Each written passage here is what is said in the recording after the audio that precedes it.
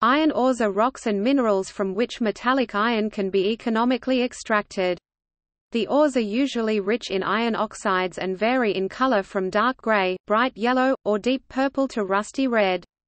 The iron is usually found in the form of magnetite MuLTIVALENT Fe3O4, 72.4% Fe, hematite iron 3 oxide, 69.9% Fe, goethite FeO, 62.9% Fe, limonite FeO H2O, 55% Fe, or siderite iron 2 carbonate, 48.2% Fe. Ores containing very high quantities of hematite or magnetite greater than about 60% iron are known as natural ore or direct shipping ore, meaning they can be fed directly into iron-making blast furnaces. Iron ore is the raw material used to make pig iron, which is one of the main raw materials to make steel. 98% of the mined iron ore is used to make steel. Indeed, it has been argued that iron ore is more integral to the global economy than any other commodity, except perhaps oil.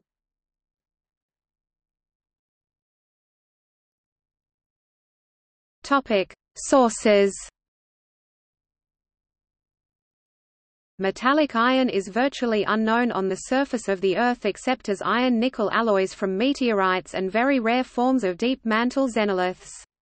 Iron meteorites themselves are thought to have originated from stellar bodies larger than 1,000 km in diameter.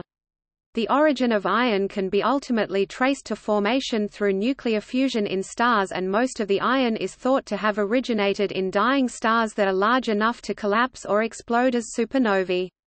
Although iron is the fourth most abundant element in the Earth's crust, composing about 5%, the vast majority is bound in silicate or more rarely carbonate minerals. For more information, see iron cycle. The thermodynamic barriers to separating pure iron from these minerals are formidable and energy-intensive, therefore all sources of iron used by human industry exploit comparatively rarer iron oxide minerals, primarily hematite. Prior to the Industrial Revolution, most iron was obtained from widely available goethite or bog ore, for example during the American Revolution and the Napoleonic Wars. Prehistoric societies used laterite as a source of iron ore. Historically, much of the iron ore utilized by industrialized societies has been mined from predominantly hematite deposits with grades of around 70% Fe. These deposits are commonly referred to as direct shipping ores, or natural ores. Increasing iron ore demand, coupled with the depletion of high-grade hematite ores in the United States, after World War II led to development of lower-grade iron ore sources, principally the utilization of magnetite and taconite. Iron ore mining methods vary by the type of ore being mined. There are four main types of iron ore deposits worked currently, depending on the mineralogy and geology of the ore deposits. These are magnetite, titanomagnetite, massive hematite and pisolitic ironstone deposits.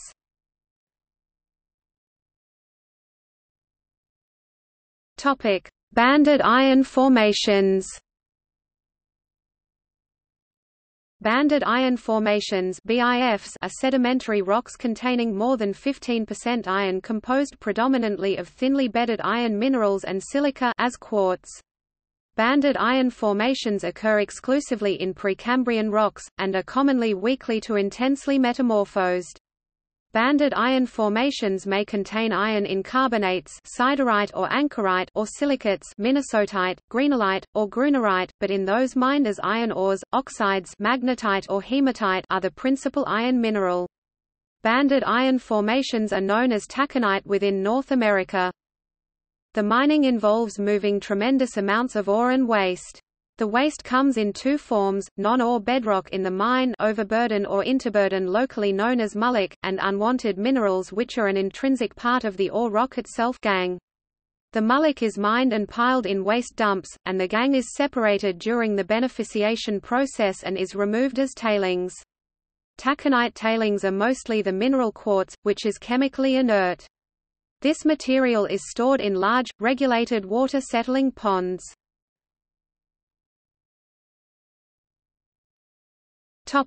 Magnetite ores. The key economic parameters for magnetite ore being economic are the crystallinity of the magnetite, the grade of the iron within the banded iron formation host rock, and the contaminant elements which exist within the magnetite concentrate.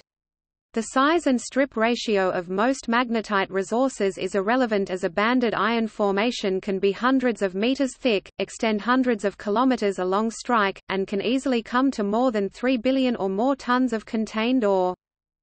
The typical grade of iron at which a magnetite-bearing banded iron formation becomes economic is roughly 25% iron, which can generally yield a 33% to 40% recovery of magnetite by weight, to produce a concentrate grading in excess of 64% iron by weight.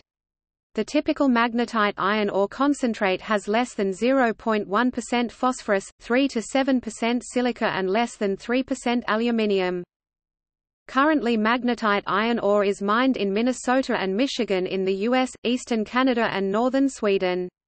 Magnetite-bearing banded iron formation is currently mined extensively in Brazil, which exports significant quantities to Asia, and there is a nascent and large magnetite iron ore industry in Australia.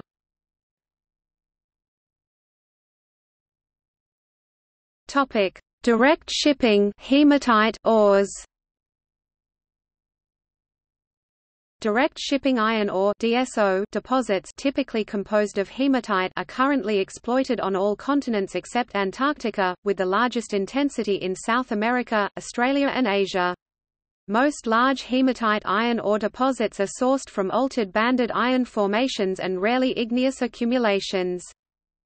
DSO deposits are typically rarer than the magnetite-bearing BIF or other rocks which form its main source or protolith rock, but are considerably cheaper to mine and process as they require less beneficiation due to the higher iron content. However, DSO ores can contain significantly higher concentrations of penalty elements, typically being higher in phosphorus, water content, especially pisolite sedimentary accumulations, and aluminium clays within pisolites. Export-grade DSO ores are generally in the 62 to 64% Fe range.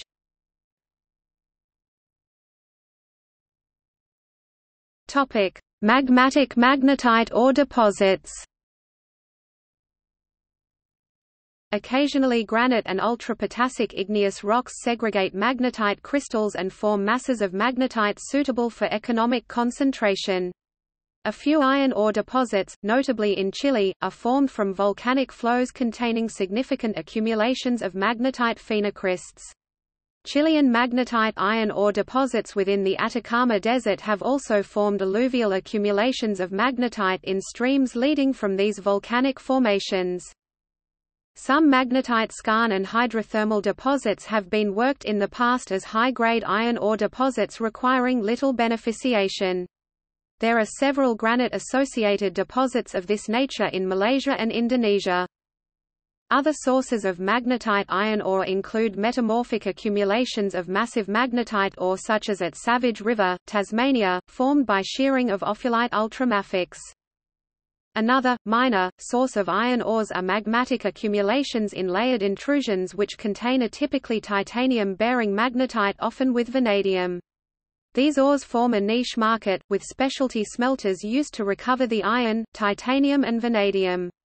These ores are beneficiated essentially similar to banded iron formation ores, but usually are more easily upgraded via crushing and screening. The typical titanomagnetite concentrate grades 57% Fe, 12% T and 0.5% V2O5.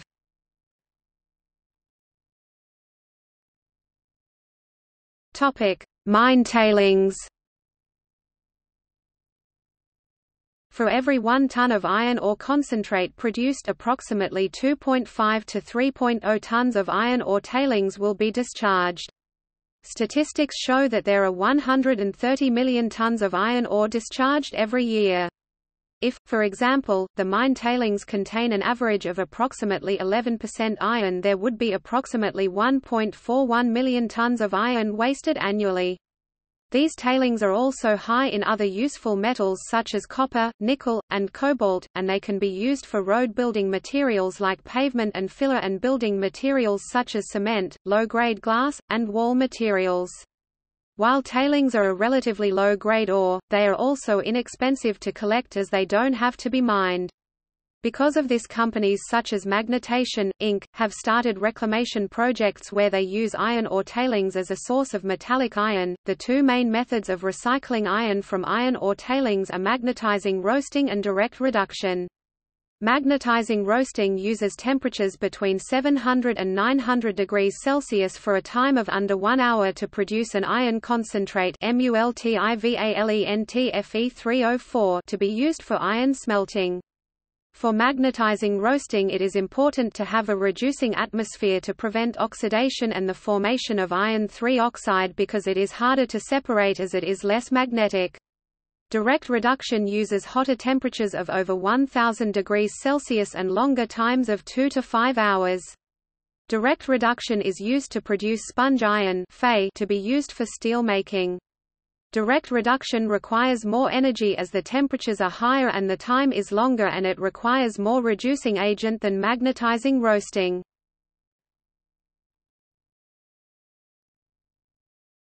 Topic: Extraction. Lower-grade sources of iron ore generally require beneficiation, using techniques like crushing, milling, gravity or heavy media separation, screening, and silica froth flotation to improve the concentration of the ore and remove impurities. The results, high-quality fine ore powders, are known as fines.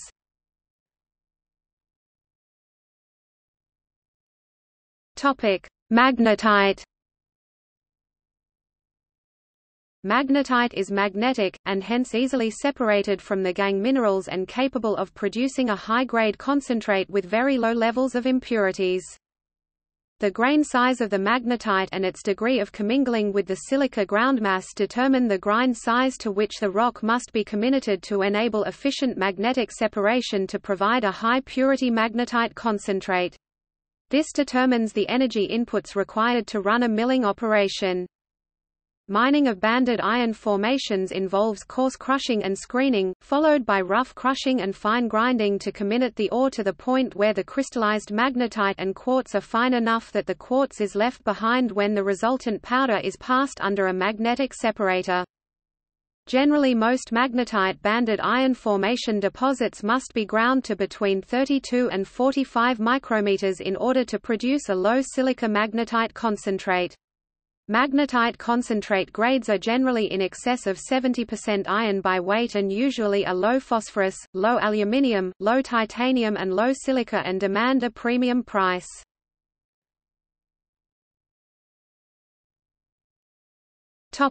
Hematite. Due to the high density of hematite relative to associated silicate gangue, hematite beneficiation usually involves a combination of beneficiation techniques. One method relies on passing the finely crushed ore over a slurry containing magnetite or other agent such as ferrosilicon, which increases its density. When the density of the slurry is properly calibrated, the hematite will sink and the silicate mineral fragments will float and can be removed.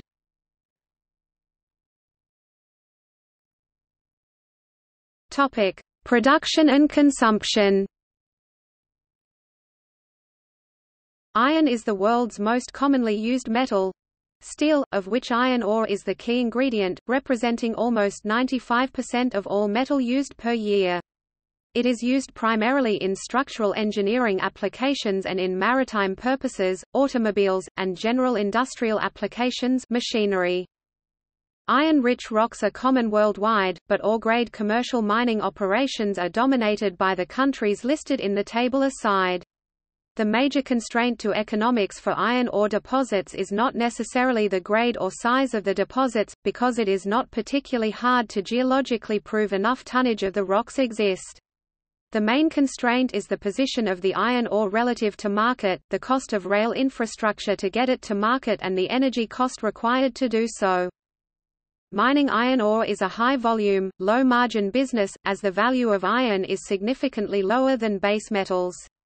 It is highly capital-intensive, and requires significant investment in infrastructure such as rail in order to transport the ore from the mine to a freight ship. For these reasons, iron ore production is concentrated in the hands of a few major players. World production averages 2 billion metric tons of raw ore annually. The world's largest producer of iron ore is the Brazilian mining corporation Vale, followed by Anglo-Australian companies Rio Tinto Group and then BHP Billiton. A further Australian supplier, Fortescue Metals Group Limited, has helped bring Australia's production to first in the world. The seaborne trade in iron ore—that is, iron ore to be shipped to other countries—was 849 million tonnes in 2004. Australia and Brazil dominate the seaborne trade, with 72% of the market. BHP, Rio and Vale control 66% of this market between them. In Australia, iron ore is one from three main sources: pisolite, channel iron deposit, ore derived by mechanical erosion of primary banded iron formations and accumulated in alluvial channels such as at Pannawonica, Western Australia, and the dominant metasomatically altered banded iron formation-related ores such as at Newman, the Chichester Range, the Hamersley Range and Coolionobbing, Western Australia. Other types of ore are coming to the fore recently, such as oxidized ferruginous hardcaps, for instance laterite iron ore deposits near Lake Argyll in Western Australia. The total recoverable reserves of iron ore in India are about 9,602 million tonnes of hematite and 3,408 million tonnes of magnetite. Chhattisgarh, Madhya Pradesh, Karnataka, Jharkhand, Odisha, Goa, Maharashtra, Andhra Pradesh, Kerala, Rajasthan and Tamil Nadu are the principal Indian producers of iron ore. World consumption of iron ore grows 10% per annum on average, with the main consumers being China, Japan, Korea, the United States and the European Union. China is currently the largest consumer of iron ore, which translates to be the world's largest steel-producing country. It is also the largest importer, buying 52% of the seaborne trade in iron ore in 2004. China is followed by Japan and Korea, which consume a significant amount of raw iron ore and metallurgical coal. In 2006, China produced 588 million tons of iron ore, with an annual growth of 38%.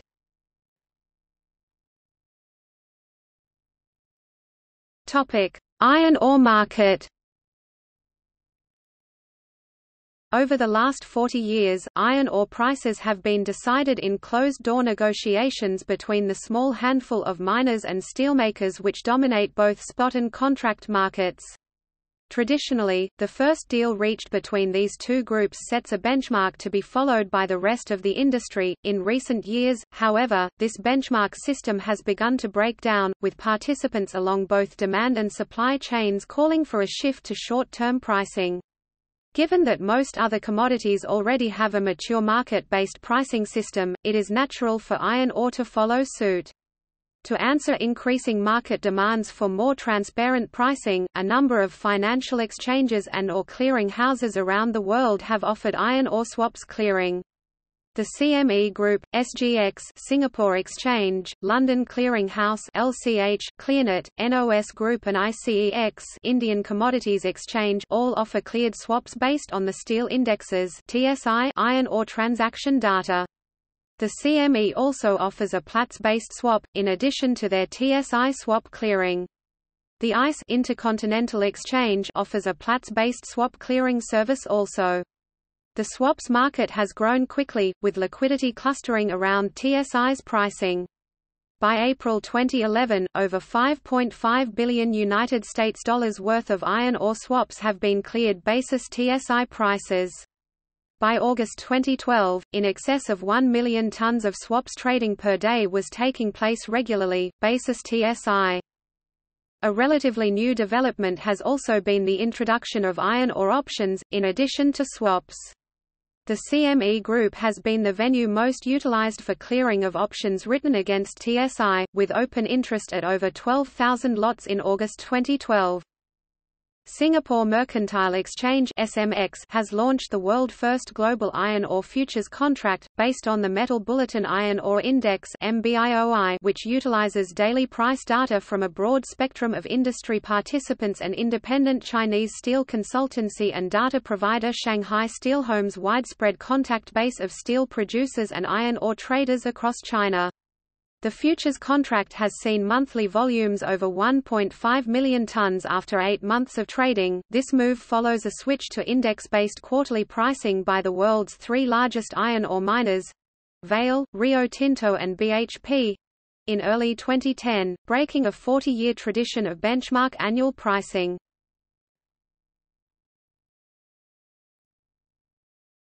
Topic: Available iron ore resources.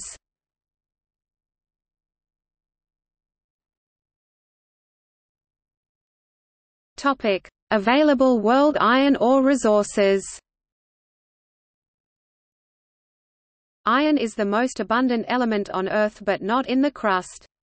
The extent of the accessible iron ore reserves is not known, though Lester Brown of the WorldWatch Institute suggested in 2006 that iron ore could run out within 64 years, that is, by 2070, based on 2% growth in demand per year.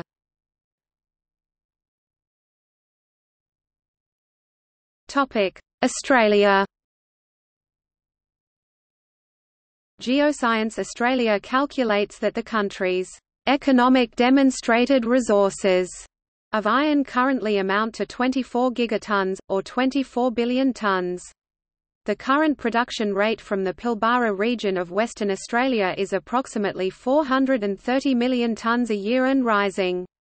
Gavin Mudd, Monash University, and Jonathan Law, CSIRO, expect it to be gone within 30 to 50 years and 56 years, respectively. These estimates require ongoing review to take into account shifting demand for lower-grade iron ore and improving mining and recovery techniques, allowing deeper mining below the groundwater table. Topic: Pilbara deposit. In 2011, leading Pilbara-based iron ore miners Rio Tinto, BHP Billiton and Fortescue Metals Group (FMG) all announced significant capital investment in the development of existing and new mines and associated infrastructure, rail and port. Collectively, this would amount to the production of 1,000 million tons per year (MTY) by 2020. Practically, that would require a doubling of production capacity from a current production level of 470 mt/y to 1,000 mt/y, an increase of 530 mt/y. These figures are based on the current production rates of Rio 300 mt/y, BHP 240 mt/y, FMG 55 mt/y and other 15 mt/y, increasing to Rio 360 mt/y, BHP 356 mt/y, FMG 155 mt/y and other 140 mt/y. The latter 140 mt/y is based on planned production from recent industry entrants Hancock, Atlas and Brockman through Port Hedland and API and others through the proposed port of Anketel. In March 2014, Fortescue officially opened its 40 million ton per annum (MTPA) Kings Valley project, marking the completion of a $9.2 billion United States dollars expansion that increased its production capacity to 155 MTPA. The expansion included the construction of the Greenfields Solomon Hub in the Hamersley Ranges, one of the world's largest iron ore developments comprising Kings Valley and the nearby 20 MTPA Firetail mine, an expansion of the Christmas Creek mine to 50 MTPA, and major extensions of Fortescue's world-class port and rail facilities. A production rate of 1,000 mt/y would require a significant increase in production from existing mines and the opening of a significant number of new mines. Further, a significant increase in the capacity of rail and port infrastructure would also be required. For example, Rio would be required to expand its port operations at Dampier and Cape Lambert by 140 mt/y from 220 mt/y to 360 mt/y. BHP would be required to expand its Port Hedland port operations by 180 mt/y from 180 mt/y to 360 mt/y. FMG would be required to expand its port operations at Port Hedland by 100 mt/y from 55 mt/y to 155 mt/y. That is an increase of 420 mt/y in port capacity by the three majors Rio, BHP and FMG, and about at least 110 mt/y from the non-major producers. Based on the rule of thumb of 50 mt/y per car dumper, reclaimer and ship loader, the new production would require approximately 10 new car dumpers, reclaimers and ship loaders. New rail capacity would also be required. Based on the rule of thumb of 100 mt/y per rail line, increasing production by approximately 500 mt/y would require 5 new single rail lines. One scenario is an extra rail line for all the majors, BHP from double to triple track, Rio double to triple track, FMG single to double track, and at least 2 new lines. Hancock Prospecting has recently started production from its Roy Hill iron ore mine located north of Newman. This project included the development of the Roy Hill deposit, the construction of a 344 km railway and a port facility with an annual throughput of 55 Mountain and QR National to service non-major producers. As of December 2015, due to the falling iron ore price, these plans have been suspended indefinitely. A 1000 mt/y production rate needs to be further considered by proponents and government. Areas of further consideration include new port space at Anketel to service the West Pilbara mines, growth at Port Hedland. BHP has announced the development of an outer harbour at Port Hedland, rail rationalisation and the regulatory approval requirements for opening and maintaining a ground disturbance footprint that supports 1000 mt/y of production, including, amongst other things, native title, Aboriginal heritage and environmental protection outcomes.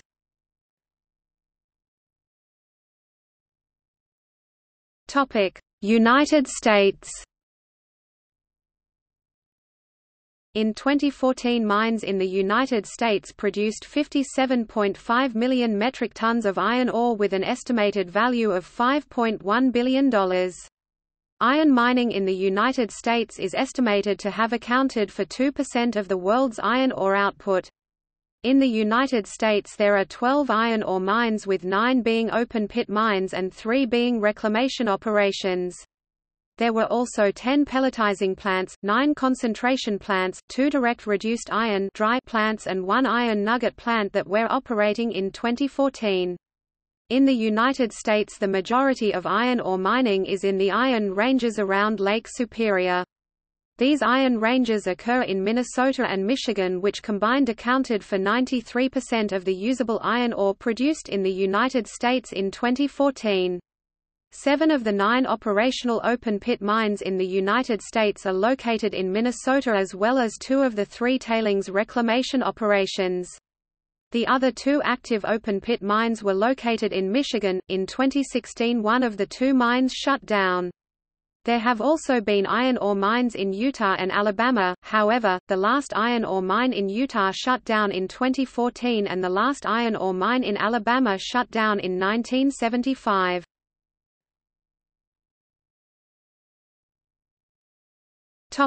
Canada. In 2017, Canadian iron ore mines produced 49 million tons of iron ore in concentrate pellets and 13.6 million tons of crude steel. Of the 13.6 million tons of steel, 7 million was exported, and 43.1 million tons of iron ore was exported at a value of $4.6 billion. Of the iron ore exported, 38.5% of the volume was iron ore pellets with a value of $2.3 billion and 61.5% was iron ore concentrates with a value of $2.3 billion. The majority of Canada's iron ore comes from Nunavut and from Labrador along the Quebec and Newfoundland and Labrador border.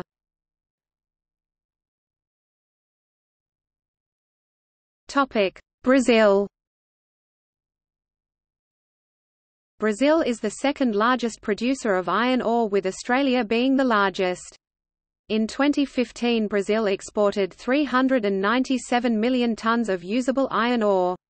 In December 2017, Brazil exported 346,497 metric tons of iron ore, and from December 2007 to May 2018 they exported a monthly average of 139,299 metric tons.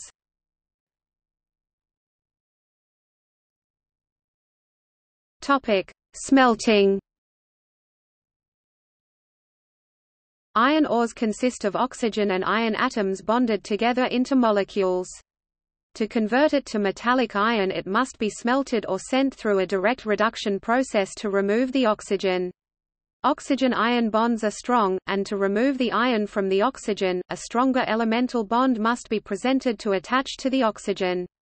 Carbon is used because the strength of a carbon-oxygen bond is greater than that of the iron-oxygen bond, at high temperatures. Thus, the iron ore must be powdered and mixed with coke, to be burnt in the smelting process.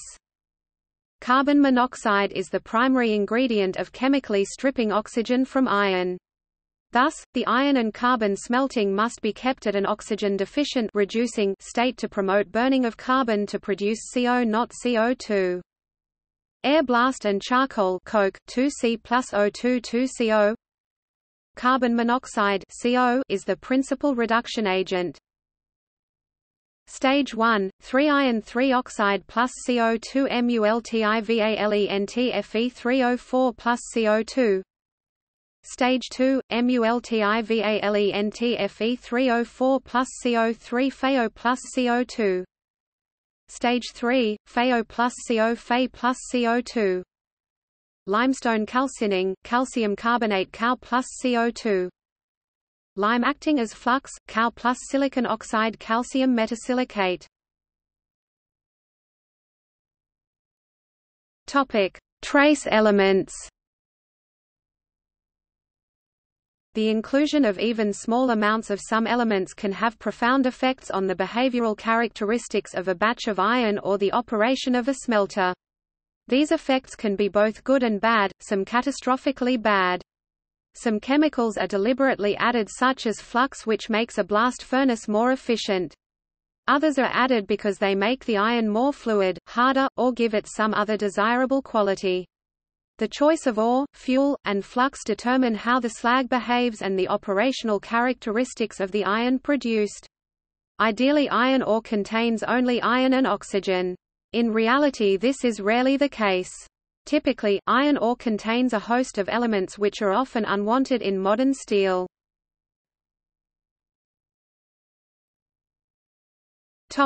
Silicon. Silica silicon oxide is almost always present in iron ore. Most of it is slagged off during the smelting process. At temperatures above 1,300 degrees Celsius (2,370 degrees Fahrenheit), some will be reduced and form an alloy with the iron. The hotter the furnace, the more silicon will be present in the iron. It is not uncommon to find up to 1.5% C in European cast iron from the 16th to 18th centuries. The major effect of silicon is to promote the formation of gray iron. Gray iron is less brittle and easier to finish than white iron. It is preferred for casting purposes for this reason. Turner 1900, pp. 192–197 reported that silicon also reduces shrinkage and the formation of blowholes, lowering the number of bad castings. Phosphorus. Phosphorus P has four major effects on iron: increased hardness and strength, lower solidus temperature, increased fluidity, and cold shortness. Depending on the use intended for the iron, these effects are either good or bad. Bog ore often has a high phosphorus content. Gordon 1996, p. 57. The strength and hardness of iron increases with the concentration of phosphorus. 0.05% phosphorus in wrought iron makes it as hard as medium carbon steel. High phosphorus iron can also be hardened by cold hammering. The hardening effect is true for any concentration of phosphorus. The more phosphorus, the harder the iron becomes and the more it can be hardened by hammering. Modern steel makers can increase hardness by as much as 30%, without sacrificing shock resistance by maintaining phosphorus levels between 0.07 and 0.12%. It also increases the depth of hardening due to quenching, but at the same time also decreases the solubility of carbon in iron at high temperatures. This would decrease its usefulness in making blister steel cementation, where the speed and amount of carbon absorption is the overriding consideration. The addition of phosphorus has a downside. At concentrations higher than 0.2%, iron becomes increasingly cold short, or brittle at low temperatures. Cold short is especially important for bar iron. Although bar iron is usually worked hot, its uses often require it to be tough, bendable, and resistant to shock at room temperature. A nail that shattered when hit with a hammer or a carriage wheel that broke when it hit a rock would not sell well. High enough concentrations of phosphorus render any iron unusable. Rostocker and Bronson 1990, p. 22. The effects of cold shortness are magnified by temperature. Thus, a piece of iron that is perfectly serviceable in summer, might become extremely brittle in winter. There is some evidence that during the Middle Ages the very wealthy may have had a high phosphorus sword for summer and a low phosphorus sword for winter. Rostocker and Bronson 1990, p. 22. Careful control of phosphorus can be of great benefit in casting operations. Phosphorus depresses the liquidus temperature, allowing the iron to remain molten for longer and increases fluidity. The addition of 1% can double the distance molten iron will flow. Rostocker and Bronson 1990, p. 22. The maximum effect, about 500 degrees Celsius, is achieved at a concentration of 10.2%. Rostocker and Bronson 1990, p. 194. For foundry work, Turner felt the ideal iron had 0.2 to 0.55% phosphorus. The resulting iron filled molds with fewer voids and also shrank less. In the 19th century, some producers of decorative cast iron used iron with up to 5% phosphorus. The extreme fluidity allowed them to make very complex and delicate castings. But, they could not be weight-bearing, as they had no strength. Turner 1900, pp. 202–204. There are two remedies for high phosphorus iron. The oldest, and easiest, is avoidance. If the iron that the ore produced was cold short, one would search for a new source of iron ore. The second method involves oxidizing the phosphorus during the fining process by adding iron oxide. This technique is usually associated with puddling in the 19th century, and may not have been understood earlier. For instance, Isaac Zane, the owner of Marlborough Iron Works, did not appear to know about it in 1772. Given Zane's reputation for keeping abreast of the latest developments, the technique was probably unknown to the ironmasters of Virginia and Pennsylvania. Phosphorus is a deleterious contaminant because it makes steel brittle, even at concentrations of as little as 0.6%. Phosphorus cannot be easily removed by fluxing or smelting, and so iron ores must generally be low in phosphorus to begin with. Aluminium. Small amounts of aluminium are present in many ores including iron ore, sand and some limestones. The former can be removed by washing the ore prior to smelting. Until the introduction of brick-lined furnaces, the amount of aluminium contamination was small enough that it did not have an effect on either the iron or slag. However, when brick began to be used for hearths and the interior of blast furnaces, the amount of aluminium contamination increased dramatically. This was due to the erosion of the furnace lining by the liquid slag. Aluminium is difficult to reduce. As a result, aluminium contamination of the iron is not a problem. However, it does increase the viscosity of the slag. Cato and Manoa 1969, p. 37 and Rosenqvist 1983, p. 311. This will have a number of adverse effects on furnace operation. The thicker slag will slow the descent of the charge, prolonging the process. High aluminium will also make it more difficult to tap off the liquid slag. At the extreme, this could lead to a frozen furnace. There are a number of solutions to a high aluminium slag. The first is avoidance. Don't use ore or a lime source with a high aluminium content. Increasing the ratio of lime flux will decrease the viscosity. Rosenqvist 1983, p. 311. Sulfur. Sulfur is a frequent contaminant in coal. It is also present in small quantities in many ores, but can be removed by calcining. Sulfur dissolves readily in both liquid and solid iron at the temperatures present in iron smelting. The effects of even small amounts of sulfur are immediate and serious. They were one of the first worked out by iron makers. Sulfur causes iron to be red or hot short. Gordon 1996, p. 7. Hot short iron is brittle when hot. This was a serious problem as most iron used during the 17th and 18th centuries was bar or wrought iron. Wrought iron is shaped by repeated blows with a hammer while hot. A piece of hot short iron will crack if worked with a hammer. When a piece of hot iron or steel cracks, the exposed surface immediately oxidizes. This layer of oxide prevents the mending of the crack by welding. Large cracks cause the iron or steel to break up. Smaller cracks can cause the object to fail during use. The degree of hot shortness is in direct proportion to the amount of sulfur present. Today iron with over 0.03% sulfur is avoided. Hot short iron can be worked, but it has to be worked at low temperatures. Working at lower temperatures requires more physical effort from the smith or forgeman. The metal must be struck more often and harder to achieve the same result. A mildly sulfur-contaminated bar can be worked, but it requires a great deal more time and effort. In cast iron, sulfur promotes the formation of white iron. As little as 0.5% can counteract the effects of slow cooling and a high silicon content. Rostocker and Bronson 1990, p. 21. White cast iron is more brittle, but also harder.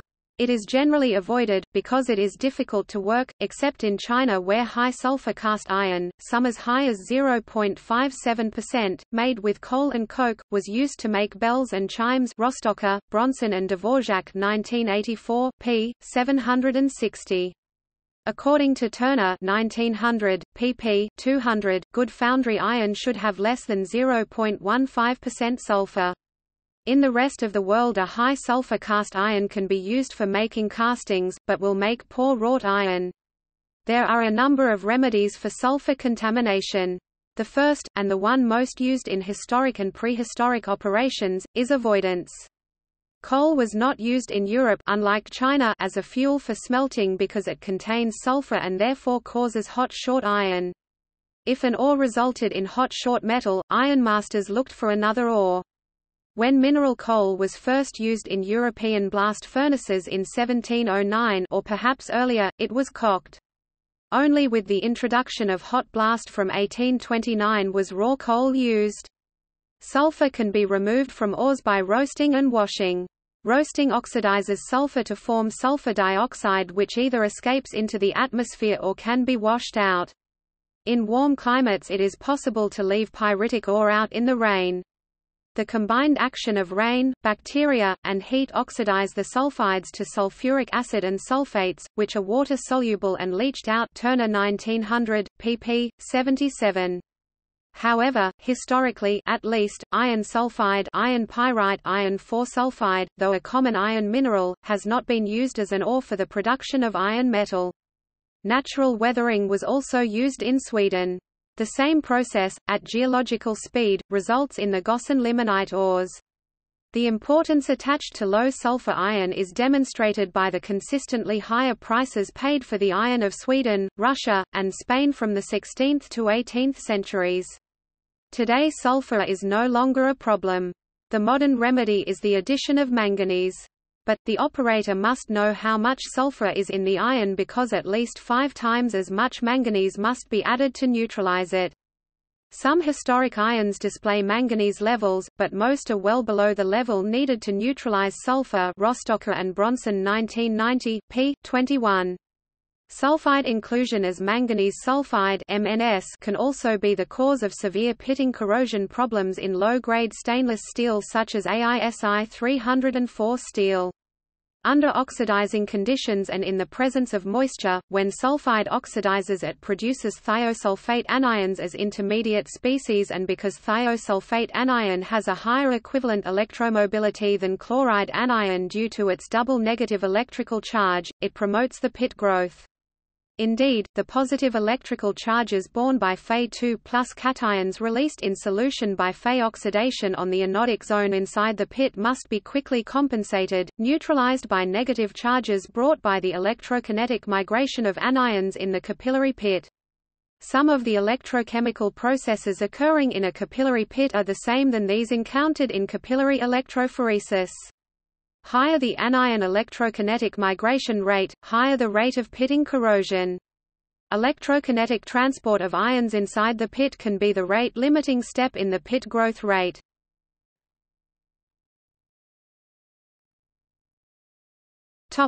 See also: